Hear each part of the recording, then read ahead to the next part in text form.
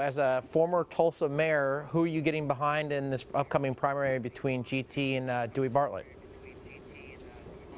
Well, I'd be pretty hard pressed to support the same candidate that's being supported by the past Democrat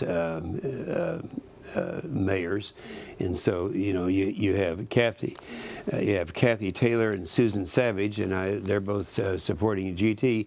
I'll be supporting and I'll be voting for Dewey. Anything particular about that race, because it's getting kind of heated? Well, it is. There are a lot of things that I've watched. I'm really the right person to ask, because I spent 4 terms as mayor of Tulsa, and I really felt we accomplished a lot.